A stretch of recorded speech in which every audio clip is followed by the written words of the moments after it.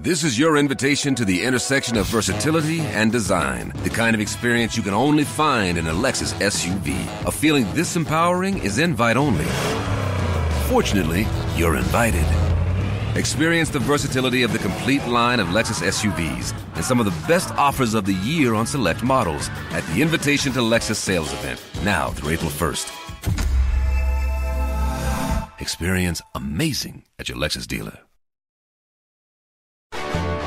If your roof starts to leak or your floor's really squeak, you live in a money pit. Money pit. If your basement needs a pump or your place looks like a dump, you live in a money pit. Money pit. Pick up the telephone, fix up your home sweet home by calling 888 Money Pit. The Money Pit is presented by 84 Lumber. Now here are Tom and Leslie. Coast to coast and floorboards to shingles, this is the Money Pit Home Improvement Show. I'm Tom Kreitler. And I'm Leslie Segretti. And we are here to help you take on projects you want to get done around your house. It's spring. It's time when the weather is so cooperative. We can work inside. We can work outside. We can do some planning for projects. It's just a great time to tackle home improvements. And what makes it extra special for us is this is episode 2400 of the Money Pit. So we're very proud to have been able to be with you for all of those episodes, all of these years, to help you take on the projects that you want to get done. And we couldn't have reached this incredible achievement without the support of our dedicated podcast audience and our radio audience. So thank you very much. Yeah, thanks you guys so much for tuning in. We love hearing your stories and hearing all about your countless home improvement journeys that you have been taking us along for the ride. Here's to so many more episodes filled with expert advice, DIY tips, and endless inspiration. So cheers to you guys. Thank you so much for being with us on this incredible ride. Absolutely. So let's get to it. So coming up on today's show, we've got a lot planned as usual. We're going to start by talking about your front yard space. It's an area that creates a welcome entry to your home, and it definitely delivers some curb appeal when it comes time to sell. So we're going to share some low-cost, easy landscaping ideas that can help your home be the standout of the neighborhood. And are you ready to move into a new apartment, but you're wondering how much decorating you can do without risking your security deposit? Well, we're going to share some simple ideas to make your apartment feel like home without risking getting your security deposit back at the end of the lease. And if you're planning on hiring a pro to help get a project done, there is one extra thing that you guys might want to check for before pressing go, and that is what happens if a worker gets hurt while working at your home. So we're going to have some tips to make sure you're protected. But first, do you feel like you're in a constant game of tug of war with your house and maybe your house is winning? Well, we're here to help you take back the lead.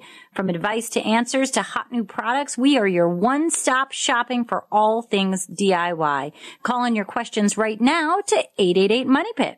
Or post your questions right now to moneypit.com/ask. Just click the blue microphone button. So let's get to it. That number again, 1-888-MONEYPIT. Leslie, who's first? Karen in Nebraska, you've got the Money Pit. How can we help you today? Yes, I had a tile floor put in my bathroom, and where you walk in, the grout has chipped out, and so I called the tile guy, and he came and he took that piece of tile out and regrouted it, and it's happening again. Is there something I can use just to seal that up, or do we have to regrout it a third time? Well, if the grout is falling out, then sealing it's not going to change anything. It sounds like the grout might have been not mixed correctly. Perhaps it was too dry.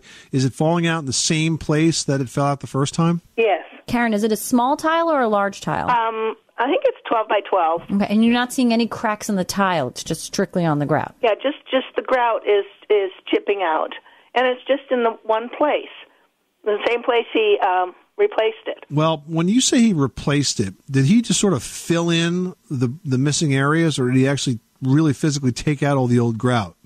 He took out the old grout and put in a new tile. You're going to have the tile guy come back again, pull out the grout, and try it one more time. But have him look this time carefully to see if there's any movement in the floor there that's causing this to happen. Because I agree with Leslie on this. I definitely think something's going on there that's causing it to loosen up. It shouldn't be happening. If the grout was not fully removed the first time, then I would think that maybe, it just wasn't adhering. But if it's completely removed, and it's still coming up, then I think that there's something unstable about that floor surface, and that's why it's popping up. You're going to have to get the tile guy involved again. It's definitely not a maintenance issue. Okay.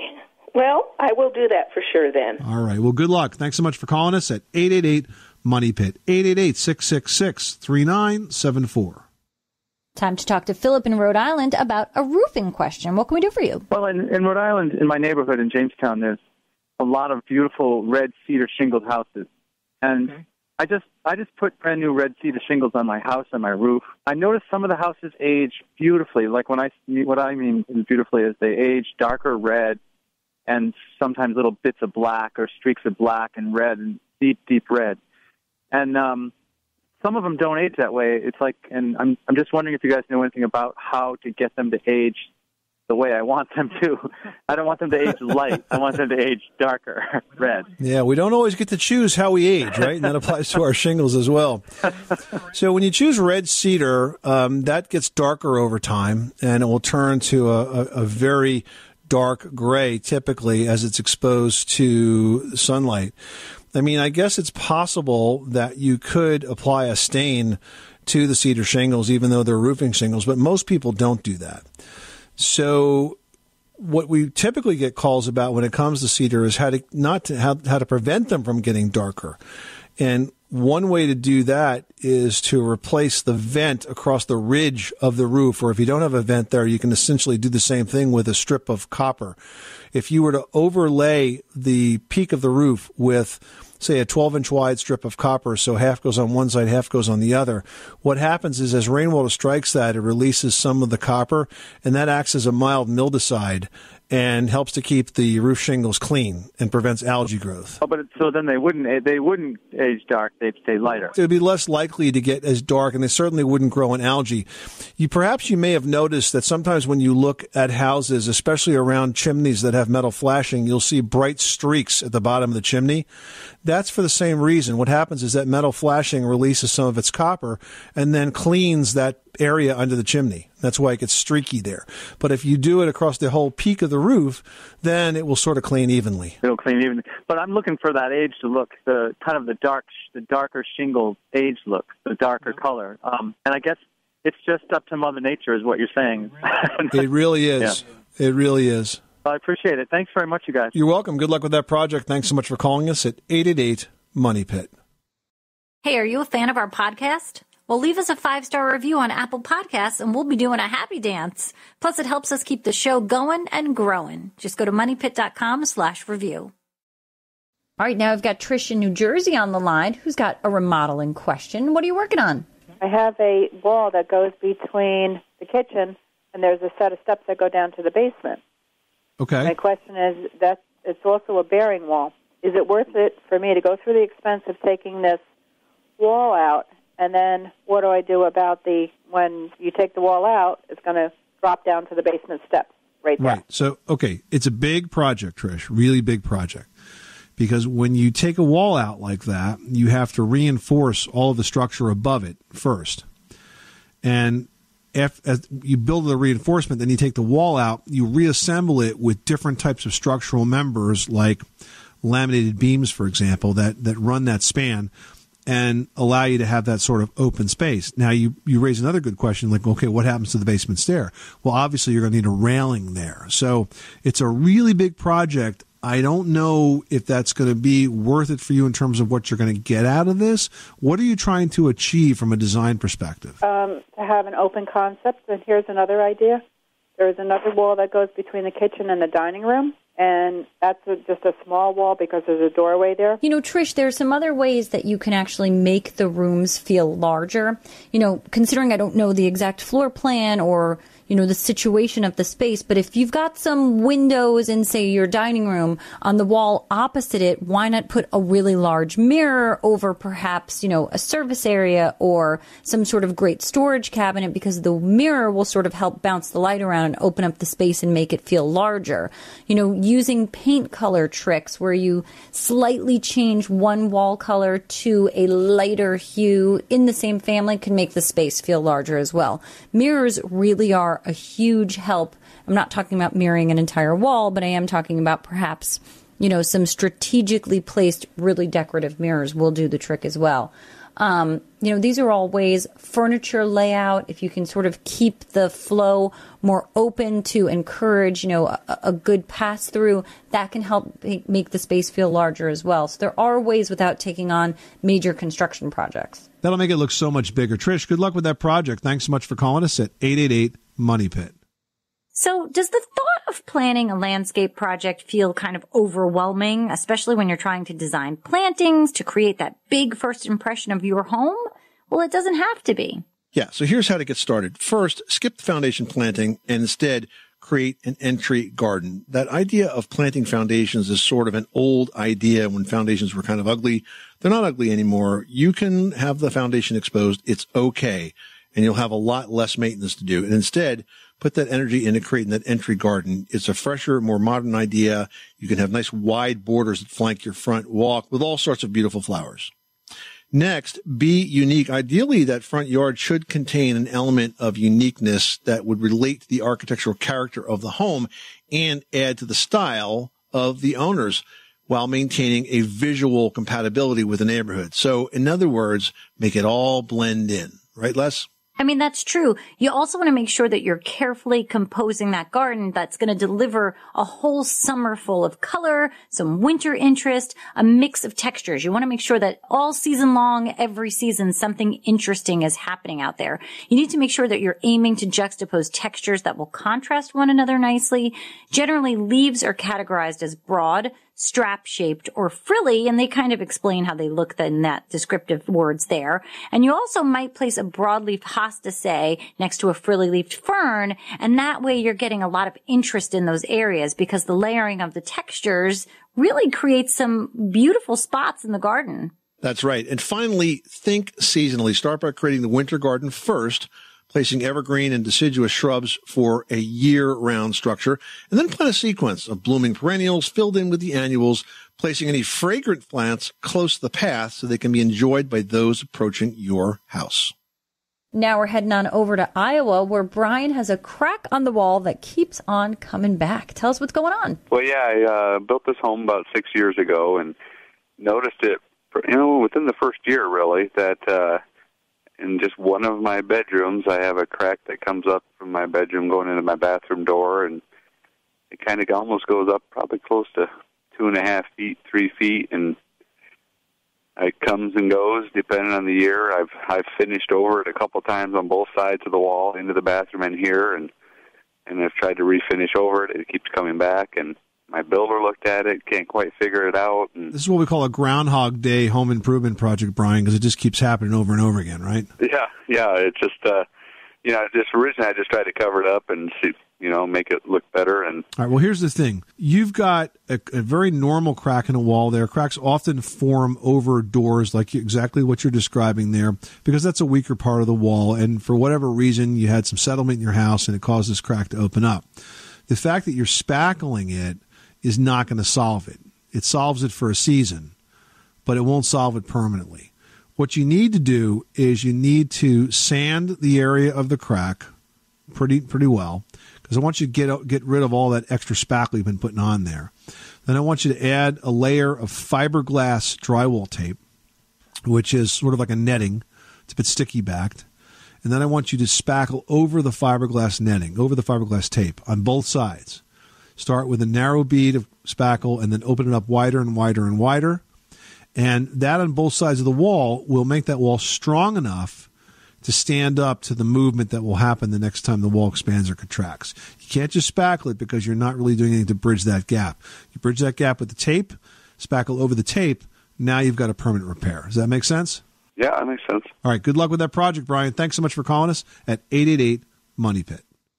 All right, now we're heading on over to Ohio with Bobby, who cut down a tree, but is now wondering what's going on with the dirt settling and sidewalk. This sounds like it's got an interesting story, Bobby. What happened to the tree? Got a disease in it, and they recommended that I cut it down before it falls on my house.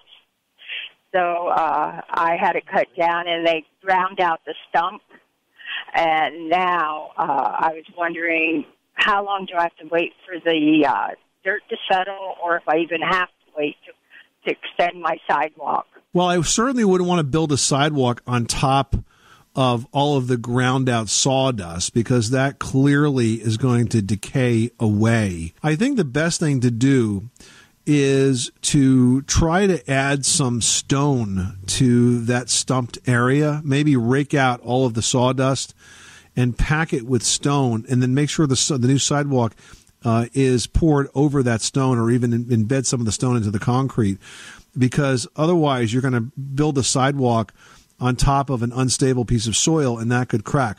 Another option there is to have the mason add some reinforcement to the sidewalk and make sure the reinforcement straddles the weak area of the soil, so that, again, if you do get some additional compression, the sidewalk won't crack and sink in that area. You're wise to raise this question. You do need to work around it, and I think a good quality mason can help you do that. Okay, thank you very much. You're welcome, Bobby. Thanks so much for calling us at 888-MONEY-PIT. Every day, we rise, challenging ourselves to work for what we believe in. At U.S. Border Patrol, protecting our borders is more than a job. It's a calling. Agents answer the call, working together to keep our country and communities safe. If you're ready for a new mission, join U.S. Border Patrol and go beyond. Learn more at cbp.gov/careers. Now we've got Mike in Illinois on the line with a fireplace question. How can I help you today? Oh, okay. We're getting ready to move into a home that has two fireplaces, one on the first floor and one in the basement. The first floor is a stove insert, and there's two separate chimneys that terminate next to each other. But the previous owner's telling us that when you're burning a fire in the stove, sometimes you get smoke out of the basement fireplace. Even with the damper closed, sometimes a little smoke, sometimes a lot of smoke. So we're just wondering what's going on there and how to solve that. Well, the reason it happens is because the chimney is cold. Generally, when a chimney is cold, you get condensation of the smoke inside the chimney, and that makes it heavy and it can push it down. So if a chimney does not have good draft, then you're not going to evacuate the smoke from the chimney through the outside. So the question is, how do you make that chimney improve the draft? And there's a number of ways that's done. Sometimes the chimney is raised, so we make it taller. Sometimes on the fireplace itself, you build in what's called a smoke shield, which is usually a piece of metal that's across the front of the fireplace that's maybe 6 or 8 inches deep, so that it improves the draft right at the front of the fireplace, and that can speed it up. But it's the kind of project that you really need to have a chimney expert look at. And I would not go to a mason for this. I would go to a shop that sells wood stoves and fireplaces, because they're going to have the expertise that you need here. But the reason it's happening is because the chimney is not drafting properly.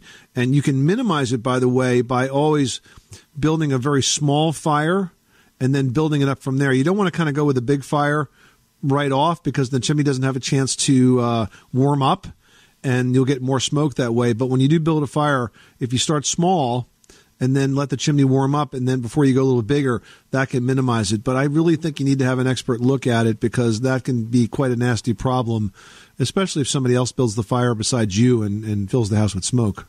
Okay, thanks a lot. You're welcome, Mike. Good luck with that project. Thanks so much for calling us at 888-MONEY-PIT.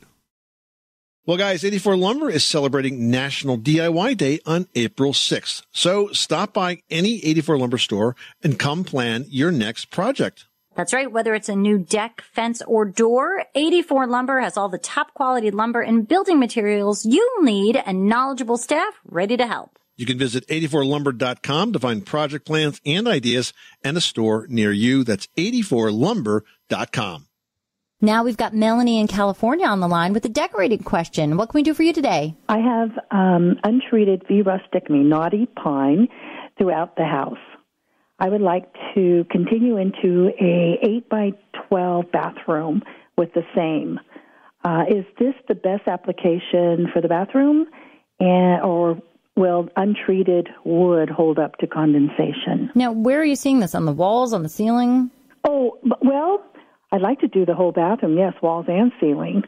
I would say, Leslie, that untreated knotty pine is a really bad idea for a bathroom. Yeah. I actually do have a bathroom that's got pine wainscoting, but it's completely sealed. and it goes up about halfway up the wall. I would definitely not put unfinished wood in the bathroom because it's going to soak up the moisture. It's going to grow mold or mildew and just is not going to look right. You can't clean it either. So a bad idea for the ceiling. That said, if you like the look of wood, there are many ceiling tile products that do look quite a lot like wood. Okay.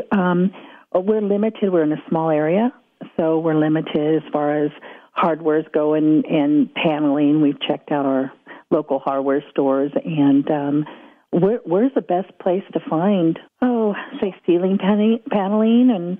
Well, now, a clever creative idea, which, you might be able to source online, and perhaps you haven't looked at some of this in the local places to you, would be a laminate flooring that's a plank that looks like a knotty pine, so that we could utilize that in the same application that you're talking about, but it's made to withstand high moisture situations because it's, a manufactured product and not a natural product. Sure. And that, because it's sold in planks, if you do have to order it online or if somebody, has to order it from the vendor directly through your local stores, it ships really easily because of its packaging and being plank size. You're not going to have a hard time getting it in rather than a sheet product. Oh, okay. Very good. And I think that would look far better than a sheet product. We just, I think that's... Oh, absolutely. Don't care. The wainscoting or coating, how do you pronounce that? Is that... I say wainscoting, but I think everybody says it every way. They feel like tomato. Which is very attractive, but we need to do this complete up the walls. You don't have to. You could go partially up the walls and then trim off the top edge of it. And then It depends on what look you're going for. For example, Leslie, you've often given the suggestion that you can take an old door, turn it on its side, and that could be a wainscoting. I mean, that works out beautifully, especially because it gives you the paneling sort of built right into the door. The only issue there is that anywhere you've got an electrical outlet or something that might protrude from the wall, you're going to have to bump that out to accommodate the extra thickness of the door. Not a big deal, but it's an extra step. Boy, it sure is. Okay, well, thank you so much. That's a lot to think about, and I really like that plank flooring idea. I thought that never even crossed my mind. So, nor my husband's. All right. Well, good luck with that project. Thank you so much, and thank you for taking my call. You're very welcome. Thanks so much for calling us at 888-MONEY-PIT. Well, for a lot of people, moving into an apartment is the first stepping stone to buying a home. But while it's not always easy to find affordable apartment decor, you can make it happen. And here's a few ideas to get you started. Have you guys looked at peel and stick wallpaper lately? I mean, it's removable, it's repositionable. You can put it up, you can take it down if you don't like it, and it's super easy. And there's so many beautiful design options out there. I mean, you could go crazy with a pattern or you can just go interesting with the texture. So there's a lot of ways to temporarily change a space without ruining that space, which is great for an apartment. And I did this in the kitchen in my first apartment. I had the tiniest apartment on 28th Street. It was super white walls. It was very boring. It had fluorescent lighting, and it just kind of made this kitchen space like just terrible to be in. And no one liked being in that kitchen either. And it didn't make sense to paint such a small area and have to repaint it again when ultimately I was just going to move. So I picked out a great wallpaper. It added a fun pattern, which I could kind of go big with because the space was so small. And then when I was moving, I just peeled it right off. That's awesome. Now, another trick is to add a large mirror in your living room. If you add a big mirror in your living room, you'll not only make the space seem bigger, but it'll also act as a piece of wall decor. So it's kind of like covers two bases there. And just like with the wallpaper, there are a lot of options to choose from. If you're worried about putting holes in your walls, then go with an oversized wall mirror. These can be leaned up against the wall with zero chance of damage to the apartment, and they will totally open up the space. Yeah, the other thing you can do is make over the bathroom. I'm telling you, the entire ambience of your apartment is going to change if you take that like tiny little powder room or bathroom, whatever your apartment has to offer, and just give it a little bit of pizzazz. I mean, change the shower curtain, add something with a little bit more color, pair that with a cute little bath rug and some matching decor for the sink or a shelf if you've got one in there. Put up some cute signs, some pictures from your travels, print them in black and white, and it suddenly takes on a different feel. So there's tons of different things that you can do. And if you're worried about actually attaching anything to the wall because it's a rental, there's a lot of adhesive hangers that are designed to be removable without damaging the wall. So a lot of great ways that you can just spruce up a tiny space. And believe it or not, guys, everybody who comes into your apartment is going to use the bathroom. So you got to make it look cute.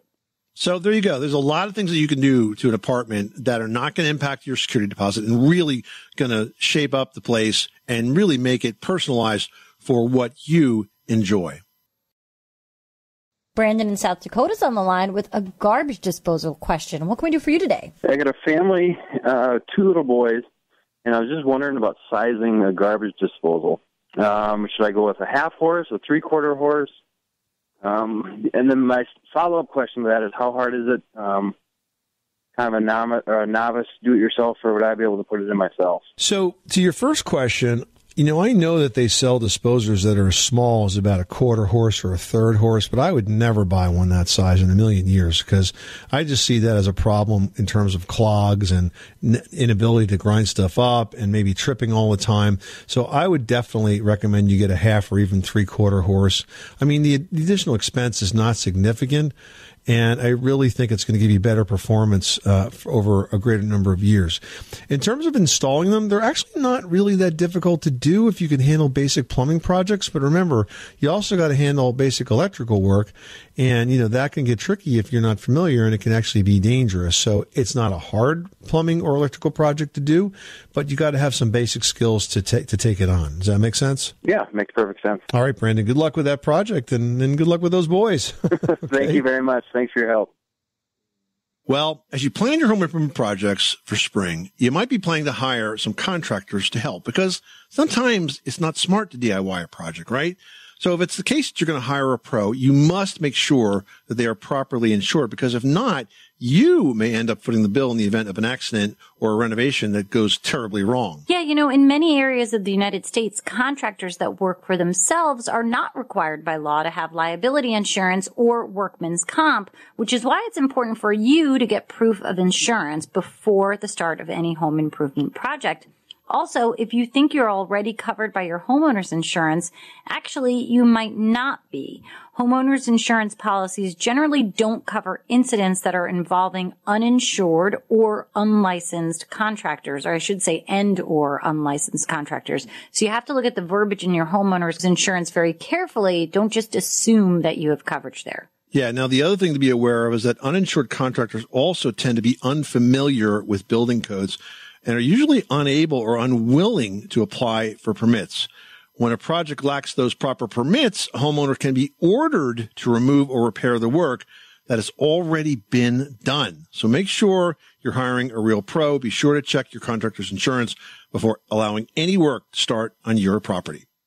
Sandra, you've got the Money Pit. How can we help you today? Oh, hello. My question concerns, would you recommend a radon test for a house?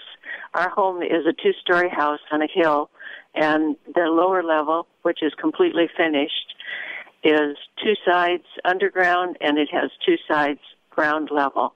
And if we have a radon problem, can something be done to correct that? We're in the Pacific Northwest, about 60 miles south of Seattle. And do you hear about high radon levels in that area coming up occasionally? I don't, but I've never talked about it with anybody. So, I saw something in the paper recently that suggested people have this test. Well, it's certainly a good idea. So order a radon test kit. You can probably find one online. The type you want is called charcoal adsorption, AD-SORB, AD, not AB, adsorption.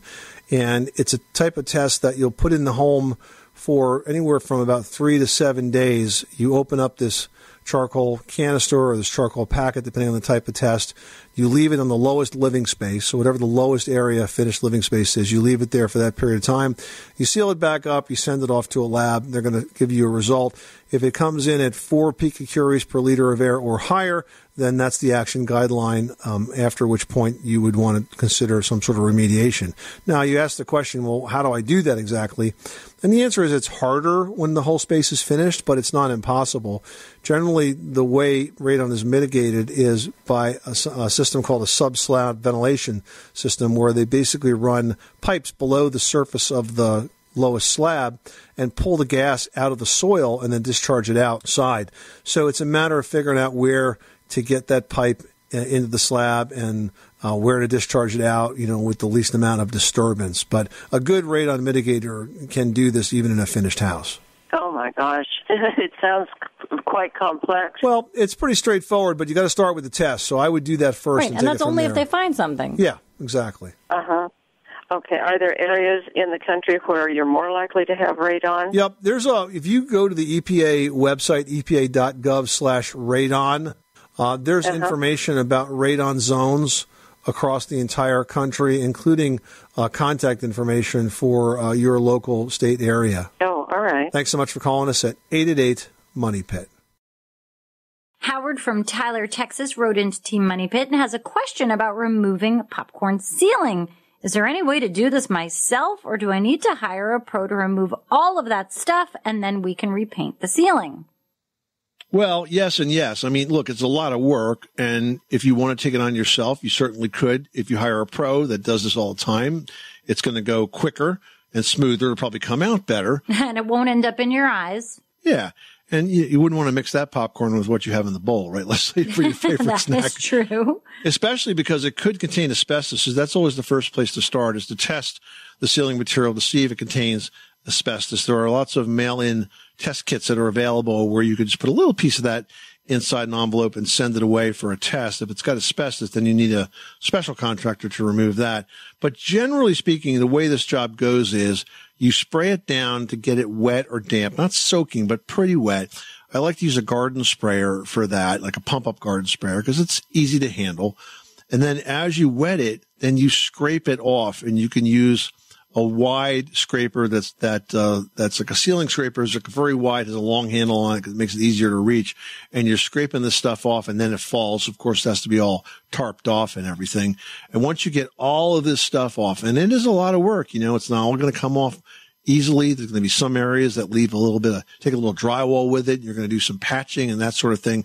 But after you get it all off and you got the surface kind of where you want it, then it's really important that you prime it. And I would use an oil-based primer for this, because you really want to get a nice solid surface there that can seal in whatever's underneath this and give you a good base to apply the top coat to. And then you use ceiling paint over that. Make sure the ceiling paint is flat. You never want to use anything but a flat sheen on the paint, because when the sunlight hits it, when the lighting in the house hits it, it will show every defect in that ceiling and just look terrible if it's got any kind of sheen to it or any kind of shine to it. So make sure it's flat paint.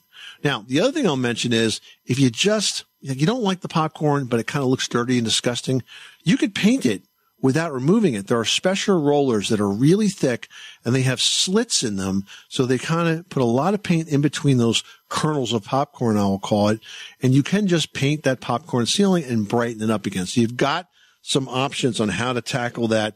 And if you want to go with a pro, it's going to be easier but more expensive. But Howard, you can do it yourself with the right tools, a lot of time, and some tall ladders. All right. Now, Robin says, I was listening to your podcast a few weeks back, and you talked about a way to install tile backsplash without using any of that thick, gooey mastic. I'm ready for a project and hope you can walk me through it.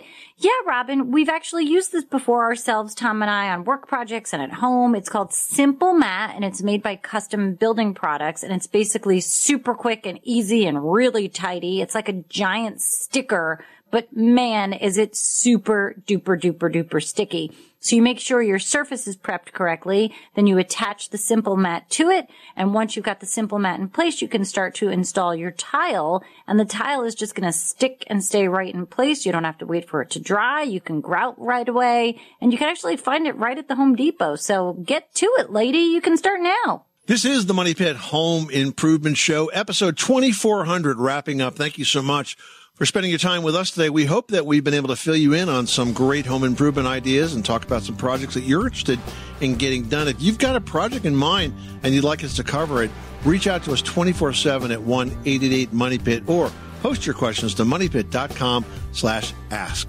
Until next time, I'm Tom Kreitler. And I'm Leslie Segretti. Remember, you can do it yourself, but you don't have to do it alone.